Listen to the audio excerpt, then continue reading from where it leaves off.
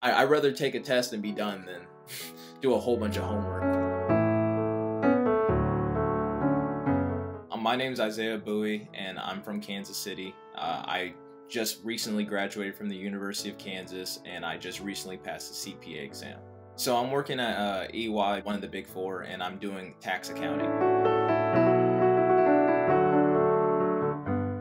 For me, I don't really measure my time because I feel like when you start measuring time, at least for me, you start getting like worried, like, oh man, I spent 8 hours today, blah blah blah, and I just don't like to do that when it comes to studying. I rather just go in like saying, I want to get done with chapter 1 today. I want to get done with chapter 2 today. And if I understand chapter 2, then I'm done. It could take me 3 hours, it could take me 8 hours, it could take me 4 hours, it doesn't matter. As long as I'll go in saying, okay, I want to get done with this section and I want to get down with the multiple choice. And then after that, I'm done for the day. And so as long as I accomplished that and I felt comfortable with the material, then I would stop. So that's how I would study every day. So so some days it would be like I would study a whole 8-9 hours. And then some days it would be like, oh, especially with reg it just clicks. So some days for reg, I would study like 2 or 3 hours and be like, okay, I understand this section. And then I would just stop for the day, hang out, play video games, do whatever, and then start again the next day. Multiple choice. So I think audit was a good one because for the multiple choice, the way I studied for the CPA multiple choices, I used Becker. I was able to get Becker for my study program.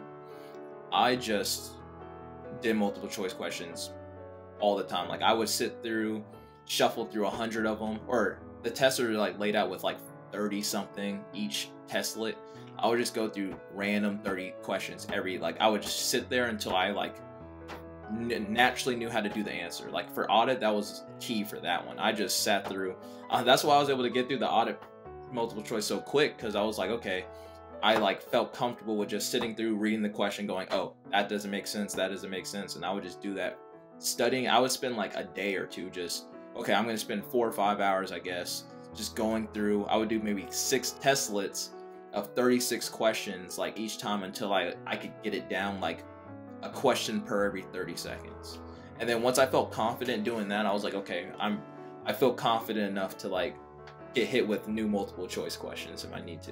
When you're doing the multiple choice so many times, for me, I notice like patterns in it. So like the pattern will usually show like if they're asking about examinations or something like that, for example, they're gonna be asking like, does an examination do this, this, and this? And there's only so many things that they're gonna ask. So when you go through the multiple choice so many questions, and you know that examinations do X, Y, and Z, and the multiple choice asks you only X, Y, and Z, and that's the ones, then I start picking up on like the fact that, okay, like there's only so many ways they're gonna ask a question about this specific topic. If they're asking me a completely different question that's about the same topic, then that means that that's a completely different, like the answers that I get, I can at least mark out the answers that I know aren't it. So it's like, okay, usually examinations don't have this, but this is included in the multiple choice, so I know this is not it. And that's how I would kind of deduct my answers for doing that. I did a lot of repetition. So what I realized is if once you knew how to do like the simulations, then you could do the multiple choice or vice versa as well. So if I knew how to do a multiple choice, it's like, okay, the simulations, I would just keep in the back of my mind. Especially in the very beginning, it was very overwhelming. Like the first month of studying, I'd even look at the simulations because I was like, what am I supposed to do with this? like how, there's no way I can like do this on the actual test. But then I started realizing that it's really just longer multiple choice questions. So if you just kind of break it down, take your time, read it line by line, open each individual exhibit, and just analyze that, the way that I feel like they have it set up is to where they have main ideas that are pointed out that are like, okay, this is important information that you need to read.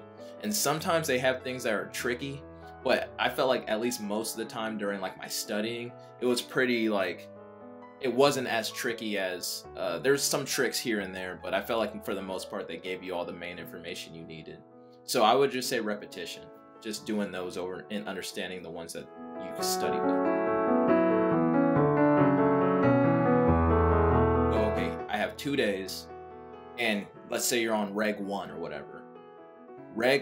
Day 1 of Reg 1, I would go through the lecture, do multiple choice. That's it. That's it. Just stop there, do multiple choice, feel comfortable with the multiple choice that I'm doing. So however long that takes. Then the next day, I would just focus only on Sims. So that second day, I would just go through the Sims, get really comfortable with those, be like, okay, if I got a random question of these group of Sims, I should be able to answer at least like 4 out of 5 of them. And then if, like, let's say, for example, that second day, it only took me like 2 hours to go through the Sims. I'm like, man, I got done in 2 hours. I would probably spend like an extra hour just mixing it up. So I would like do a testlet to where I did some multiple choice with a added sim in, so I can get some random questions in there, and so I could like just feel comfortable with them. Far I took notes. I created a whole notebook of like every section, everything I thought was important, and that was great. I think I did that for FAR and Reg, and based on my scores are in the 90s for those, and I think it's because I took notes. And for me, it's because taking notes, like, it helped me. I don't know, when you're just when I write, I feel like I'm understanding something a lot more. And so for whatever reason, between FAR and Reg, I took notes on all those sections, and I did the best on those. Audit and BC, I did not take notes because there was just so many words, and like audit has no numbers in it, and I didn't want to rewrite the book. So I was like, you know what, I'm just gonna read the book, no notes, and let's just see how that goes.